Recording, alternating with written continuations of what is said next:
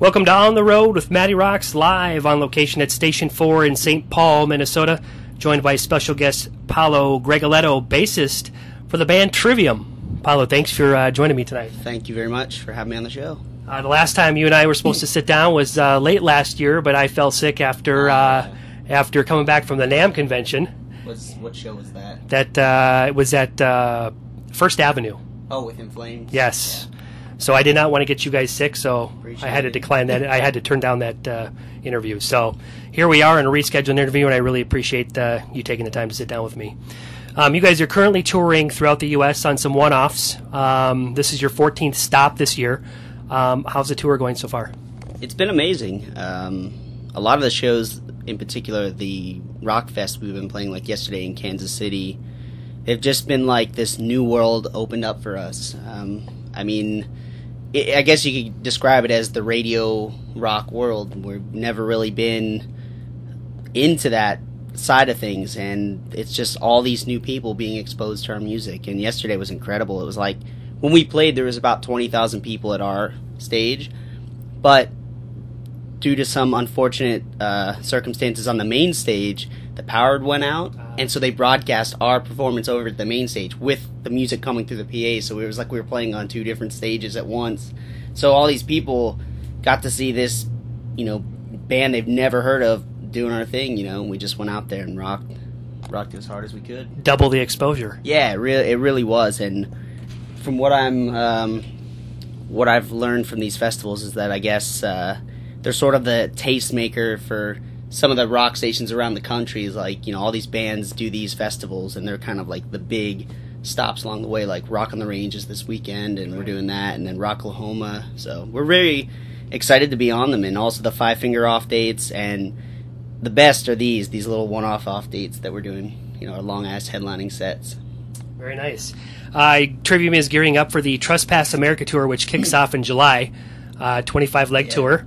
You're going to be joining some amazing acts like Five Finger, Pop Evil, Killswitch Engine, Amur, God Forbid, and many more. How cool is that?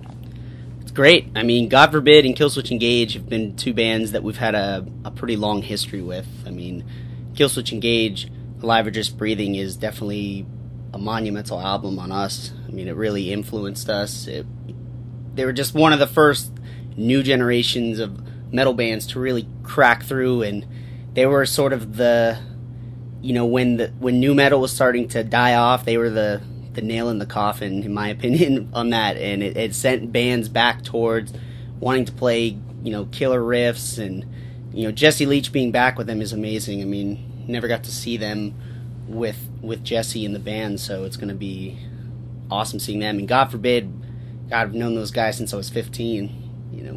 A couple of us played local show back in the day where they were coming through town, and those guys have been at it forever, and I'm glad that they're finally getting a little bit of the respect they deserve. They're an amazing band, great new album, and obviously Five Finger Death Punch has been killing it. Yes. And we hadn't toured with them since 2007. We did Family Values when they first started, and they've come such a long way, and I'm really happy that a band playing heavy music is getting played on the radio and is really opening up that world to bands like us, which, I think any band doing good at radio that's heavy and not like the sappy radio rock, right, vanilla rock stuff, right, is like good in my opinion. Same with like, Avenged Sevenfold doing great.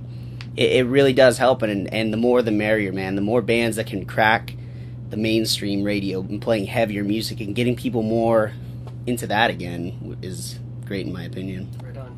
Paolo, take MattyRocks listeners back to the early years of your life and give us an insight how you got involved in music. I got involved in music, I guess I got my start was when I wanted to play this thing called the Italian Festival at my middle school. And actually Nick was the first dude I ever played in a band with. We just wanted to play some covers and, have a good time playing just as friends, nothing too serious. And then once we played that show, it was after we played live, we're like, wow, this is amazing. And me and Nick always stuck with it. Our other two friends ended up kind of not being into it as much, so we just kind of started our own band. And I don't know, it's just, I was always, once I really started to master playing an instrument and it wasn't like man, this is challenging. I hate practicing. And it was like, oh yeah, picking up the bass and learning songs, and it was a little easier. I've been into it since then, and I've never wanted to do anything else more. Is there music in the family?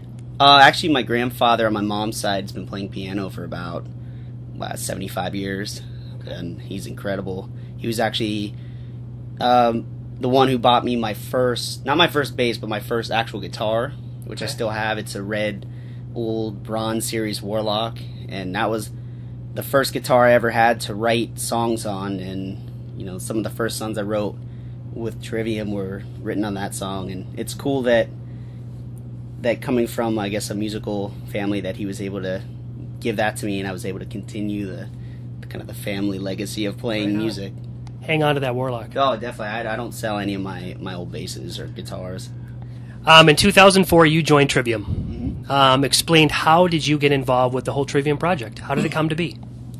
We had played a couple shows locally in Florida, and my mother at the time was helping my band. I mean, that was our management. That was the, pretty much when I was playing local bands, I was like 15 or 16, so I couldn't just go to a bar or go to a club and go, I'd like to play on the show, because you usually have to be 18 to get in. So she was sort of our ambassador to kind of get us into the shows and all that stuff. And at the same time, it was sort of the same situation with Trivium, everyone being young, and Matt's dad was helping out with Trivium. And once we met, we were like, whoa, this is cool. Two bands doing sort of a similar thing, similar age range. So we kind of kept in contact that way. And right before I was supposed to start college, it was like right after I graduated, I was kind of done with the situation I was in with my band. I'd been doing the same thing for 6 years, and I was the only real permanent member. It was always changing, and I was just getting tired of people not being serious. And it just so happened that Trivium had lost Brent as the bass player. He didn't want to do it. He wasn't into touring. And they had a fill-in for the tour that they were doing, and I was like, hey, I'm going to be up actually recording a demo with Jason Sukoff, and you guys are going to be home, maybe we can jam a little bit and see what happens. And that was really how it all came about. It was pretty crazy how it worked out that way. Very nice. Interesting story. And then right after that, you went on tour with Machine Head. Yeah, that was the tour that we rehearsed for like 2 weeks, 3 weeks, and then just went right out, and it was unreal. And the fact that to tour with Machine Head and Chimera for my first tour, that was just insane. Very nice. What is the history behind the Trivium name? Where did it come from? I believe the original singer, who I've never met, for some reason picked that name. I'm not sure what inspired him to pick Trivium, but that was where it came from. And then 2 weeks later, I guess, there was a difference in opinions of what style of music Trivium was going to be, and I guess he was gone, but the name stayed. Okay. When you started with Trivium, you were a pick user. Yeah. And then over time, you transitioned over to the plucking method. Well, I'd learned how to play with my fingers. The only reason I started playing with a pick was that it was just so much triplet playing in the stuff, especially with what was on Ascendancy, which we were going to record a month or two after joining. That was just the only way I could really play that fast at the time. I mean, I could play with my fingers, but I couldn't do those triplets, and that was just the way I had to do it. But I always knew I wanted to go back to it. I liked the sound. I liked the playing better with my fingers. And once I got the third finger down, I just kept practicing. And by the time we recorded The Crusade, I didn't need a pick anymore. Right. So it was nice to transition back to how I started. And I definitely recommend for any bass players to learn that way. Even if you're into playing a pick, it's always good to know how to play both ways. Right. Good information to you bass players out there. What is a typical warm-up routine for you before you take the stage? I'm not really super into warming up for an hour and a half or 2 hours before. I mean, I have a pretty set schedule of an hour before I'll do my vocal warm-ups, I'll do a little bit of stretching, and really, honestly, before I go up on stage, I'll go up to the stage about 15-20 minutes before if I can, and I'll just start playing my bass, because I don't like to warm up an hour or two before and then cool down and then have to go play. I feel like after 2 hours, it's like you've lost that warm up, and I have to warm up right before, so I'm extra limber when I play. All Everyone has musical influences. Who are some of your musical influences that have helped shape who you are as a bass player?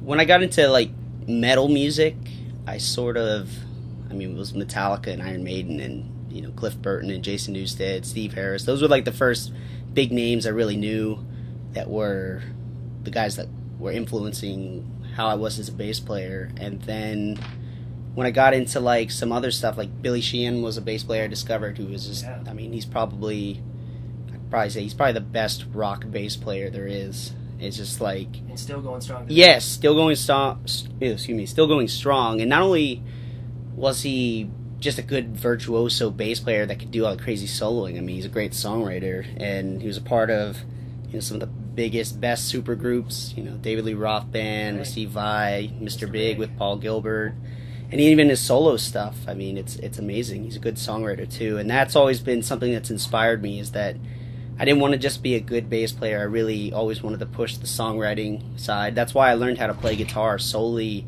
so I could show guitar players my riffs or my ideas, or be able to explain it in their terms. And it's helped my bass playing even, because I understand where a guitar player might be coming from with stuff. So when I'm doing my bass parts, I know both sides. Very nice. To date, Trivium has released 5 studio albums. Ember to Inferno in 2003, Ascendancy in 2005, Crusade, Shogun and In Flames, and now your most recent in 2011. Since you started with in 2004, out of those albums, which one to you are you most proud of, and why? I think Ascendancy and Waves are probably the most important to me, because I mean, Ascendancy being the first album I joined with the band, it was just such a big moment for me as a person to be on a major label, putting out an album, and the fact that it did so well was just even nothing I could have ever comprehended or imagined. And this new record, just because it was the first with Nick, and it was sort of the first of us kind of turning things around. We were sort of in a bad spot before that, and we turned that bad situation into something really good, and In Waves was sort of the culmination of all the things we had to do to turn it around. And so it was sort of like our new beginning again, and the first one being with Nick, and just having a good time again. So those two in particular are probably the ones I'll look back and be like, you know, those were 2 really important albums and moments for us. Good deal. Are these the pinnacle of Trivium, or is that project yet to come? I definitely always think that's something that we're still striving towards. I mean, you know, the fact that Ascendancy did so well was really out of the blue. I think, I mean, when it first came out, you know, it generated some good press, and then it was like a flip of a switch. It like started doing really good, especially over in the UK, and I think Ozfest definitely helped us over here when we did that tour. So, I mean, we definitely have a lot more to go, and I think now with Nick, it's, you know, we're just starting, and we're writing the album now, and it's like with Nick in mind, not like how before it was like half the album was written while Travis was in the band, then the other half is while Nick's in the band. So this is like the first full album that's going to be Nick Augusto's, the drummer of Trivium. You know, we're going to really push our music and our writing much further than I think even In Waves was. And you have to always be able to try to strive for something better than what you've done. I mean, we have a lot of albums that have meant a lot to a lot of people, so we have to live up to those, but we have to push it further for ourselves and just see how much further we can push it, I guess. Right on. What does the future hold for Trivium, and even yourself? Well, it's a lot of touring, that's for sure. I mean, I can't say what's going to happen next year, but I know that until December we're touring our asses off, so that's for sure. All right. Where can MattyRocks listeners keep up with information on you, as well as the band and all the kick-ass music that you guys are putting out? I know you're big on Twitter. Yeah, definitely. I mean, you could follow the band on Twitter. You can follow each of us on there, and there's the main Trivium Facebook. I think it's Trivium Official on Facebook, and Trivium.org can also send you to all those different sites. So, I mean, we're very active on it, and if anyone ever has a question or wants to know where we're playing, there's a very, very big list right now up there, so you should check it out and see if we're coming to town. Right on. If you had the opportunity to say something to MattyRocks listeners who will hear this interview in the U.S. or around the world, what message would you like to send to them? Well, I guess if you don't know who we are, I guess the best thing would be to get on YouTube and look up some of our recent performances. I think our live shows speak for us the best. I mean, our albums, definitely, we put a lot of time. They sound great, but I think there's definitely always that X factor that you can't, or that's really hard to get onto an album that you get live. And I think we've really been on fire lately when it comes to our live performances. So check us out there, check out our music, and if we're in town and you want to come out and see us, definitely make sure to come out and bring some friends, because we always have a good time. Thanks, Paolo, for taking the time out of your busy schedule to do this interview. Continued success to all members of Trivium and in the future. And you've heard it here, MattyRocks listeners, on the road with MattyRocks with Paolo Gregoletto of Trivium. Stay tuned for a few tracks from the band, and MattyRocks out. Thanks again. Thank you.